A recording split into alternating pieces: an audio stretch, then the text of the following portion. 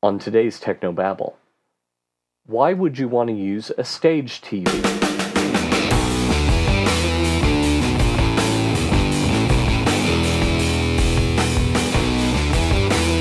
This is Tech No Babble, your weekly source for church video and graphics news, perspectives, tips, and tricks. And now here's your host, Paul Clifford. Hi, and welcome again to Technobabble. This is the show where every week I help you with video and graphic design for your church. My name is Paul Allen Clifford. So, the topic that we're delving into, this is going to be the first in a series, is all about using stage TVs. So I've noticed a trend where a lot of churches are using televisions on the stage for the pastor to interact with, put up sermon notes, etc. And so I thought that we'd talk about the whys and the hows and some of the little challenges that you have to overcome with the stage television. So the first thing that we're going to talk about today is why you would use a stage television. So the first thing you should consider is that it would give your pastor something to interact with. Sometimes the screen location is less than ideal for interaction. Maybe it's great that it's off to the side 30 feet away. I mean, that makes sense for the way the room's designed, but it doesn't at all make any sense for the pastor to refer to it, to point to it, etc. It's too far away. But having a television on stage, the pastor can touch it, can point to things, can highlight things by underlining them. So it gives something for the pastor to interact with. The second reason is that it can enhance your image magnification, your IMAG, or your live stream with graphics. Now, traditionally we would do this with full screens, with lower thirds, side thirds, etc. And those still have a place, but sometimes it's just nice to be able to have a graphic in the screen with the pastor at the exact same time, and the pastor can refer to the graphic, can point to it, and basically there's more interactivity there. So that's a very good reason to have a stage television on stage with the pastor. And it's not like it's a chroma key or something put in digitally where the pastor can look down and pretend to see it when it's not actually there. No, it is actually there. So that is really enhancing. Sometimes it can actually remove some burden from the media people.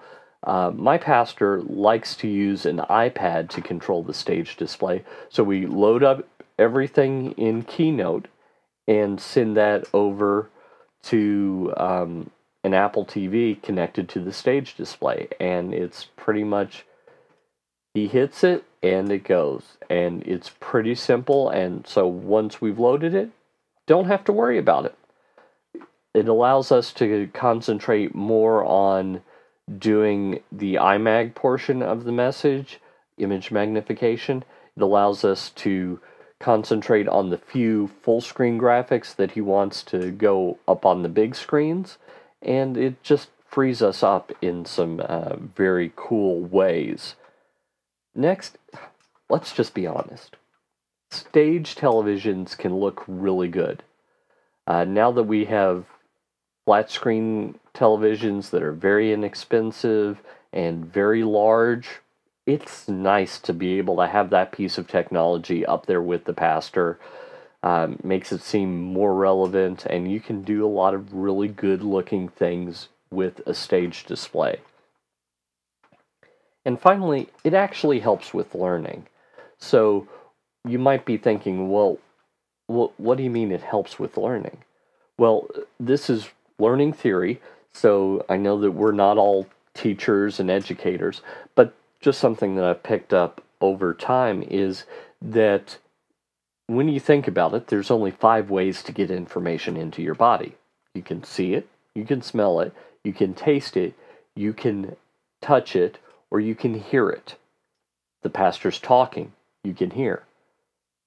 But all you're seeing is the pastor's face. I mean, that's some information, but seeing a picture adds to the information.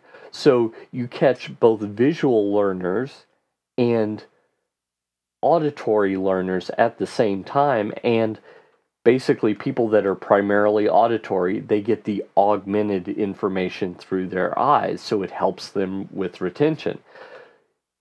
People that are primarily visual learners get the augmented information through their ears, so it helps with retention. So it actually helps with learning. The third type of people are the people that learn through experiences, and this doesn't help as much, but you're going to get the vast majority of people by having audio and visual in the situation. Now, you can add in some movement, some experiences, etc., but that's something that a stage television maybe wouldn't help with, but it does help with learning. Now, you might think, okay, Paul, I'm all over it. Stage television it is. We're getting one this week. Let me caution you that there are a couple of circumstances where it's no good. And primarily that has to do with the limitations of televisions. Televisions tend to be fairly small. You might think, well, I've got a 60-inch LCD in my living room, and that seems pretty big. That is pretty big. But would you pay to go to a movie theater and watch a movie on your 60-inch television?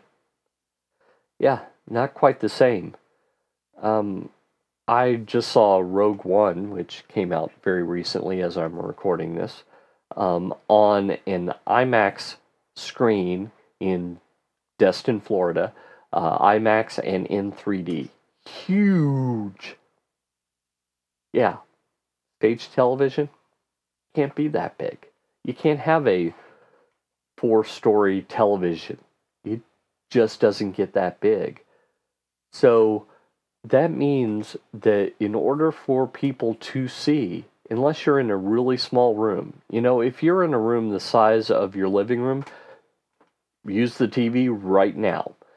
If it's in the situation where it's a 100, 500, 1,000 person room, a stage television won't actually be that easy to see. This is a mistake that a lot of churches make, is they try and replace a projector screen or now LED panels with a television, and they think, oh, I'll just get a bigger one. We'll still spend less than $1,000 like we were going to do with the projector, but that'll be just as good. No, it's not. It's just not. They're not big enough. And so the reason that these work in larger churches is because they already have projector screens, and they use IMAG, image magnification, to make the pastor larger and the stage television larger. Additionally, even if you could get a, 10-meter diagonal length television, first off, how would you get it in the room? But secondly, should you solve that problem, that would probably be a little too big. That would be more of a background kind of thing. Now, you could use an LED wall kind of to do similar stuff, but it's just not going to be the same as using a normal size television by a normal size pastor to reference things. So there are pluses and minuses, and I just want you to consider that as you're thinking about this. So if you have any questions, comments, just leave them below the video, and I'm happy to talk with you about them. If you're listening to the podcast, just drop me a line, paul@trinitydigitalmedia.com, and I can answer your question. Speaking of which, if you like this content, you'd like my email newsletter, so go over to trinitydigitalmedia.com/newsletter and subscribe there. and I will send you all sorts of free resources, tips and tricks, and discounts to the products and services I offer at trinitydigitalmedia.com. Until next time, this is Paul Allen Clifford with trinitydigitalmedia.com. Go out and change eternity.